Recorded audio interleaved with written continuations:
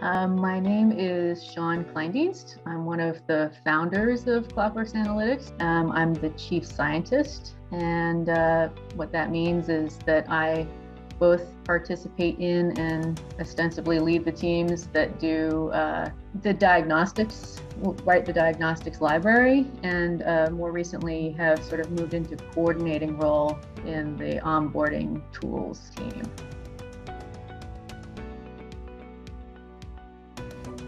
I don't really think about it all that often. It's a funny question to answer because I have been in fields which are dominated by men for so long that I fail to notice it anymore. We had one female co-op once who asked me to speak at her Women in Engineering group as a founder of a company. And that was like the one and only time I actually sat down and thought about the fact that I was a female founder of a company.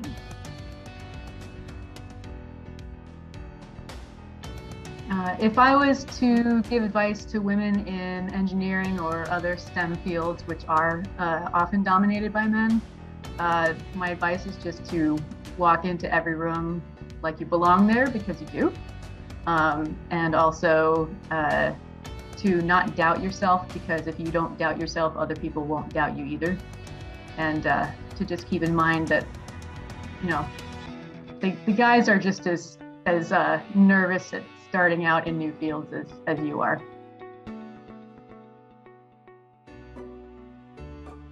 If you think that you would rather have known about the challenges, I actually think that's wrong, because knowing all the challenges defeats optimism.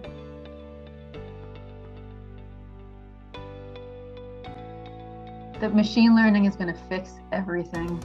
It's sort of like the popular idea is that these computers are so smart that if you just sort of give it the right algorithm and just sort of let it go on a database, it's going to do everything you need it to do. And, you know, humans don't even really have to touch it. But I think someone sent me a meme once, which was just sort of sprinkle a little machine learning on it. That solves all your problems. Yeah, we're using machine learning in our continuously advancing onboarding automation tools, which is a really good application for it. But a lot of the things that we find in the diagnostics, I mean, they're expert rules and physical equations and logic.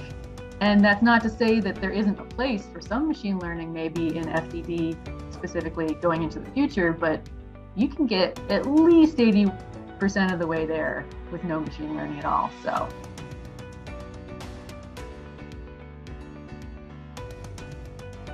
7 or 8, I don't know. I mean, I'm a complete like science fiction nerd and geek and stuff like that, and you know, fantasy and mystery and other genre type things. And my pandemic hobby has been making small automatons. I kind of wanted to get into music boxes, but I think that requires precision metal work, and I'm not really willing to go there. But I like, you know, mechanical things and scientific histories, and big Lord of the Rings fan.